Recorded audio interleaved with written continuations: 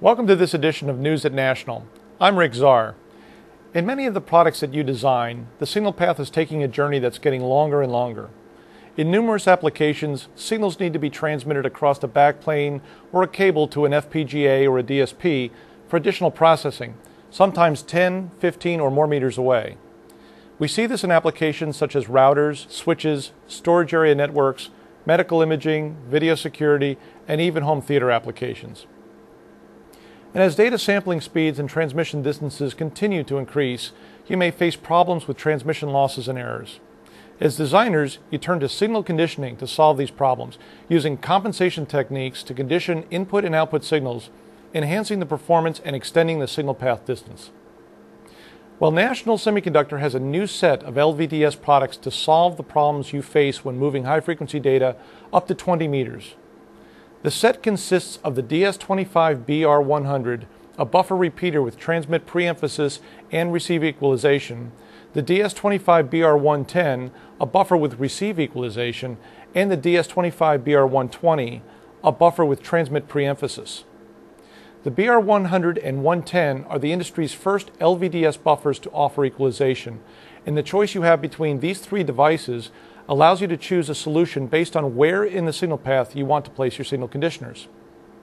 We'll show you how they work in a minute, but all of these products feature 7K ESD protection on the LVDS pins to protect sensitive components, programmable preemphasis and equalization, a wide input common mode range that accepts LVDS, CML, and LV-PECL, and integrated 100 ohm input and output termination that minimizes insertion and return losses, reducing your component count and minimizing board space.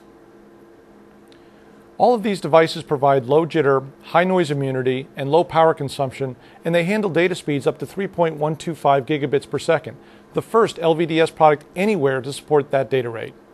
Let me show you how these work.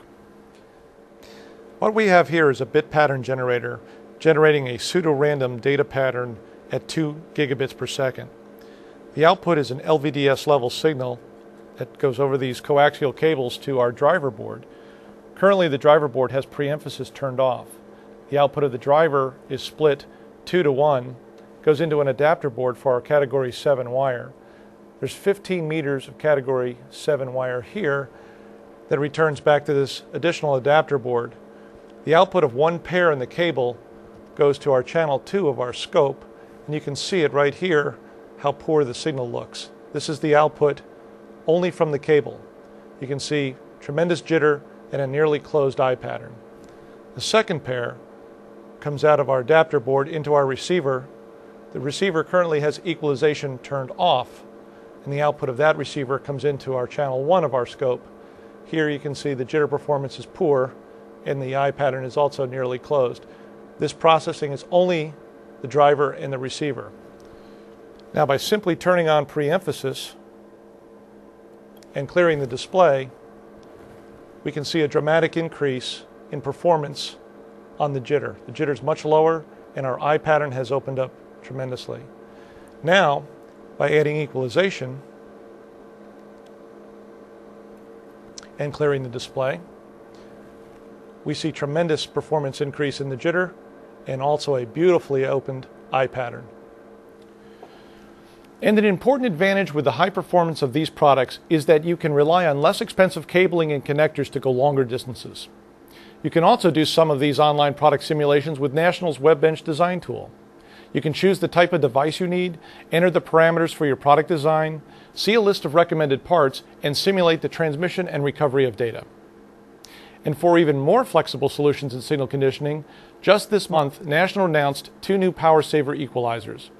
The DS38EP100 is designed for data rates from 1 to 5 gigabits per second, and the DS80EP100 is designed for speeds from 5 to 10 gigabits per second.